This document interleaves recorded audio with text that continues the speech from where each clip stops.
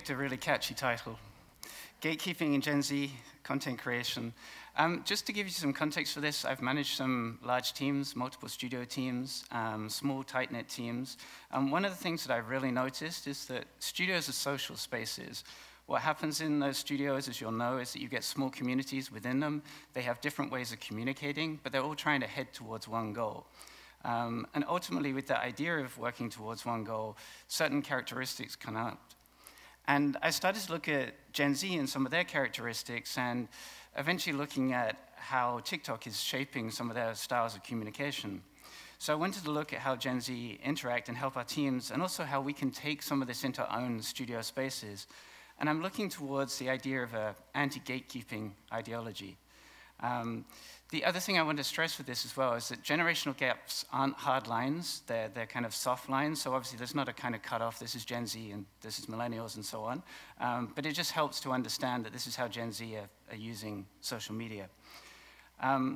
I really want to talk about how Gen Z engage on TikTok because I'm a passionate advocate of TikTok. You wouldn't necessarily have thought that, and 6 months ago I didn't think that myself. I kind of dismissed the app, and I was sort of very against what I had these kind of preconceived ideas about. But what I really noticed when I got onto TikTok was how Gen Z consume and how they create content is very different, and it's quite special there. And they've made TikTok a unique kind of experience.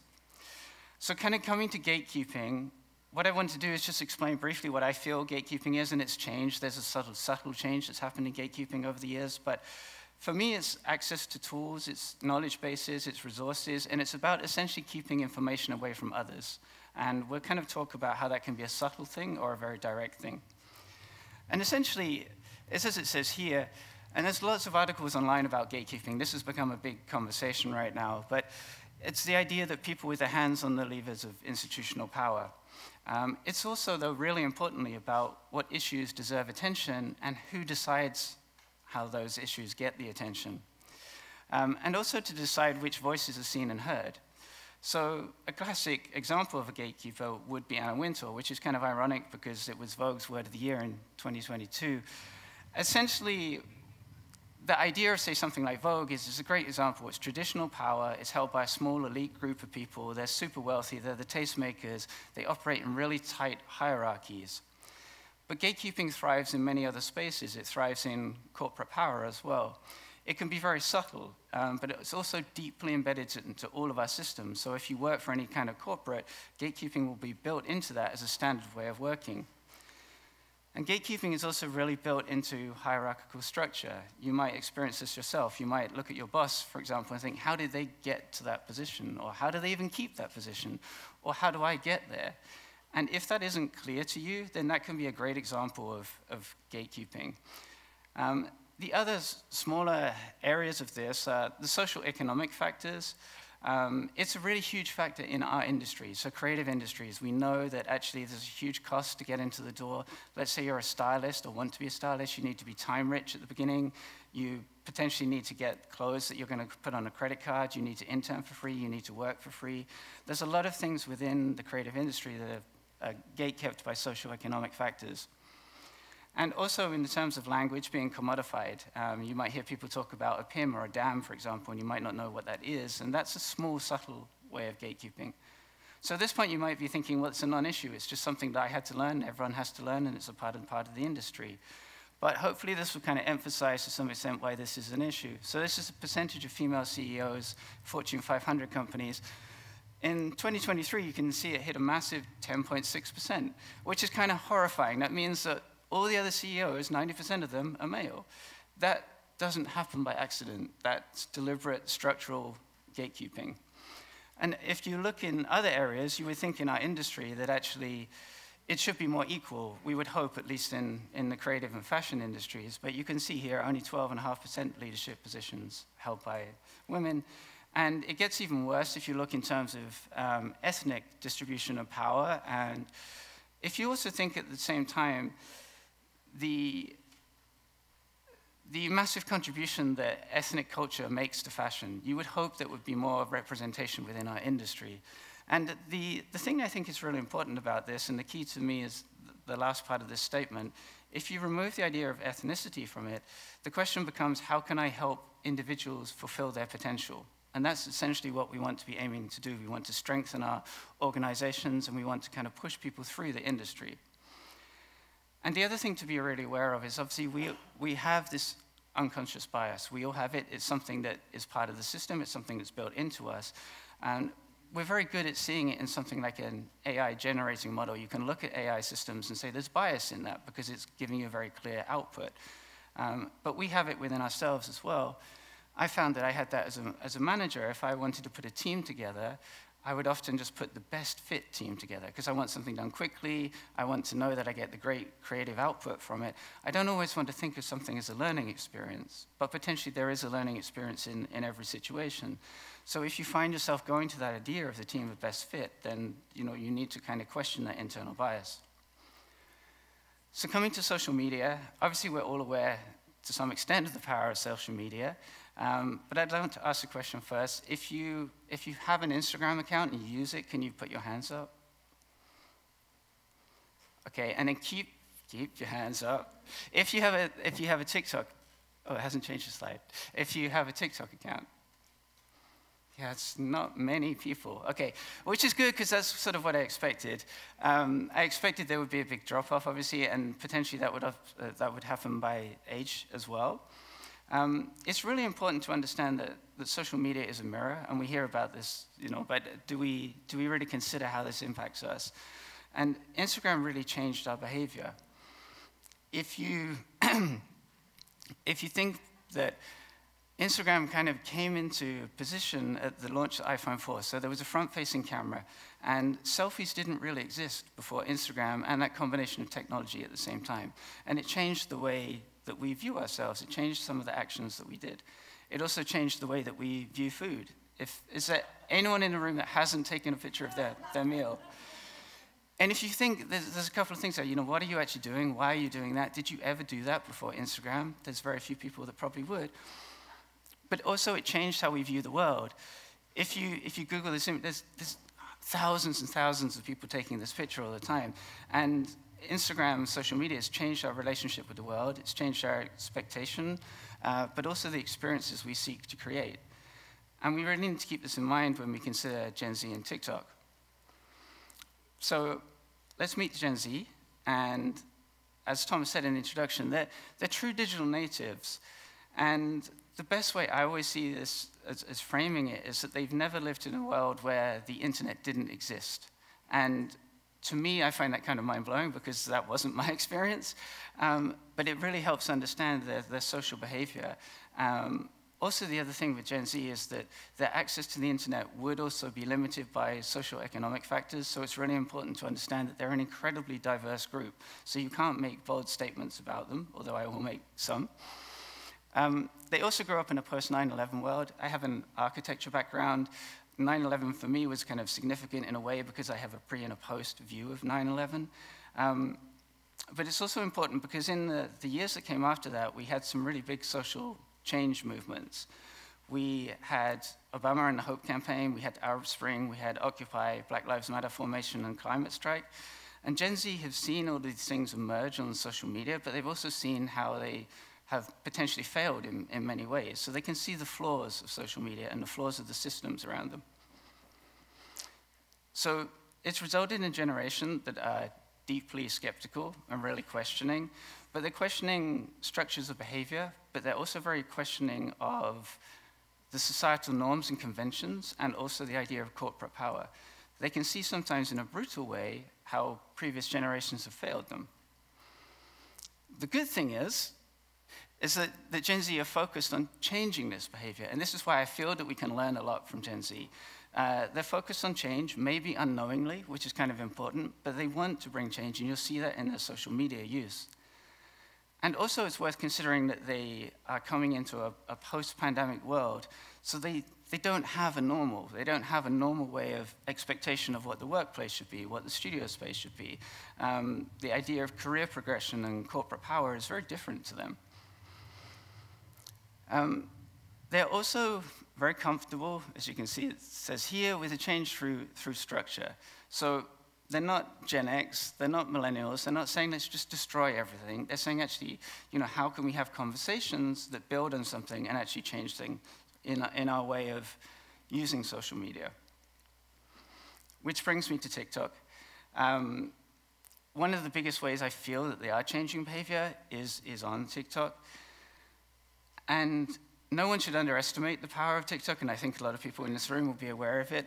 But of those 4 billion downloads, 1 billion roughly of those downloads have come in 2023. So obviously, as we should all know, like TikTok is surging, but it's really exploded this year. And it's also overtaken Google in terms of the traffic, which Google's held that as for the past 15 years of the most traffic going to a particular site. And I should also say, I put some of these slides together kind of August, September, so you'll see some references. If you're really on TikTok a lot, you might think this is out of date. But maybe you'll be aware of some of these videos I'm going to show. And I won't show all the videos, I'll just show some stills from them.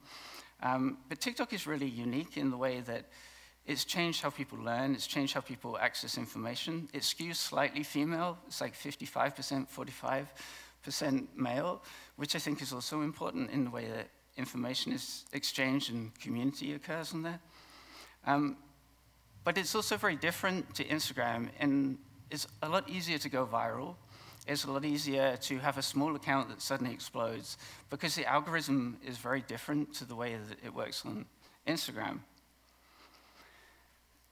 The thing that TikTok is really focused on is small quality content. It favors the micro-influencer. Instagram has a very different approach that you can be a huge account with a huge number of followings, and that resonates really well on Instagram. But TikTok is very unique and very different in that approach. Success on TikTok also relies, and this is really important, in the idea of creating community.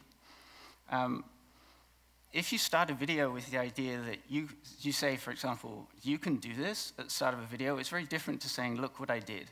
Instagram is very much about, look what I did. TikTok is about, hey, you can try something like this, and you can achieve something also.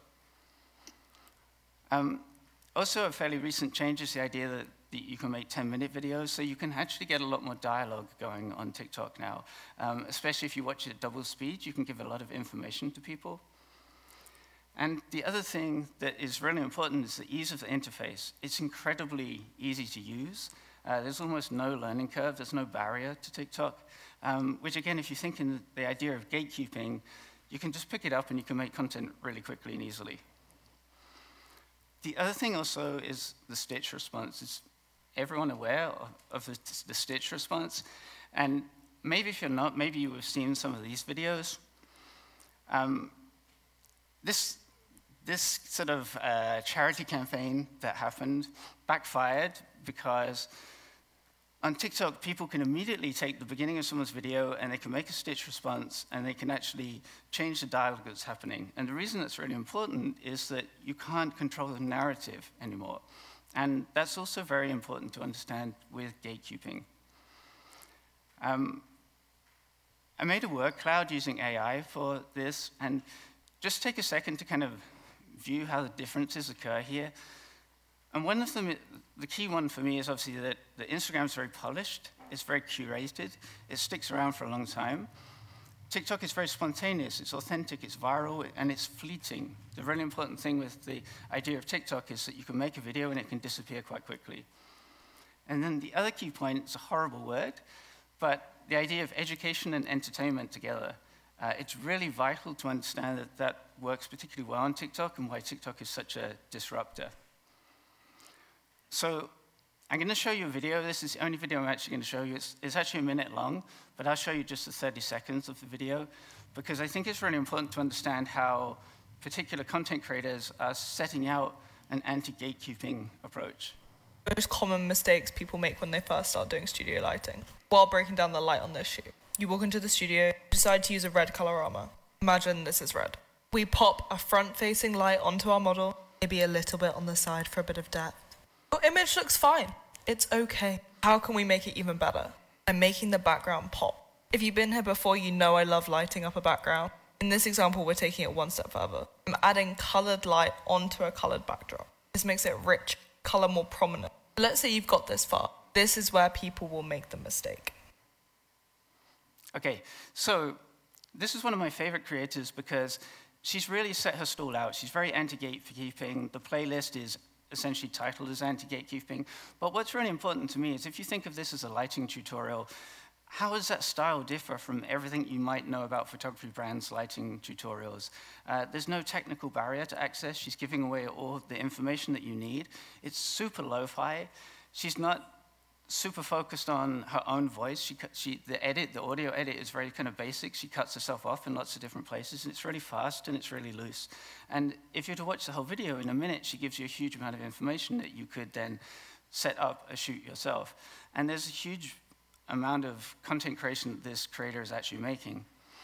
And the reason that this is really important and why I think it's a game changer for Gen Z and for us and where we can learn from it is that trust is really currency. Trust builds community, and we know that if we can get trust from our audience, we'll bring them along with us, and they'll want to continue learning with us. I'll flick through a couple of these slides quite quickly to show that actually I didn't search for gatekeeping, by the way. I should put that kind of very clear at the beginning. I didn't sort of go into TikTok and try and find this as a niche area. It's something that's happening everywhere. And you can see that it's small influencers, micro-influencers, but that are getting a huge amount of volume to their videos. But also it's people that are just starting out as a basic kind of level. And I put this one up as well because it's interesting about influencer rates. This is at the time that I put this, had a million views. And it's a really great example of, if you think 2-3 years ago, you wouldn't have been able to get this information.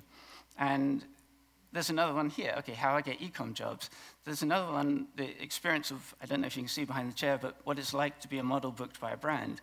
And we have to be aware that people are having these conversations. They're having them outside of our studios, and we can't necessarily control that, and we should be aware of it and potentially get behind that. And also, TikTok is great for gossip as well. Again, this is really important to understand that the brand can't control the narrative. So this photographer talks about a Vogue shoot, how much she got paid for it. Vogue got in touch with her, asked her to take the video down. She made another video explaining why she wasn't going to take the video down. And it's a very different behavior than we're used to. A casting director giving information about models, and a model, this is a great video also because it's a model that left an agency, and she's just saying everything that kind of went wrong at the agency and how she was treated. And this information is out there, and Gen Z are very clear they want to build this information and make it more visible. And the other thing that we should all be aware of is that Career Talk has 1.5 billion views. People are looking for jobs via TikTok now. There's a wealth of information. I don't know if you can see 400 million views about quitting a job to become a photographer. And if you think how different this is to, say, Glassdoor, you can look on here and you can say, well, I can see this person's experience. I can see their other videos. I can see they were a photographer. It's not anonymous. It's not faceless in the way that Glassdoor is. Becoming a stylist as well. There's huge opportunity here for brands to say, well, we can push our talent to the fore. We can inform the customer about our brand, but also we can attract people that want to come and join us within the business. And just to be aware with this, that you don't want to end up on this page. There's some great videos under this one. But again, it's really important to understand Gen Z, as Thomas said in the introduction, they're social natives. They use dialogue and conversation online in a very different way that wouldn't be acceptable previously. And this kind of genie is out the bottle. We can't put it back, so we have to be aware of it and get involved with this now. For me, this is a revolutionary stage, and we can really learn something with TikTok as a template, and we can bring change into our workspace. Because we have to understand that people love to learn. They love the idea of creating community, and the idea that transparency is really important. So if you remember that transparency is currency, and then you can really earn trust, all of which combines to the most important commodity. What is TikTok about? TikTok is about video. How can we introduce video into our workspaces, whether it's learning guides, team updates, hints and tips, shoot reviews, etc. Maybe you're already using video for interaction with people within your studio, but it's a really great way of interacting with Gen Z, but also allowing them to give their feedback. So the key areas for me, fast relevant information, space for a response, like the stitch, and allowing amplification of other voices.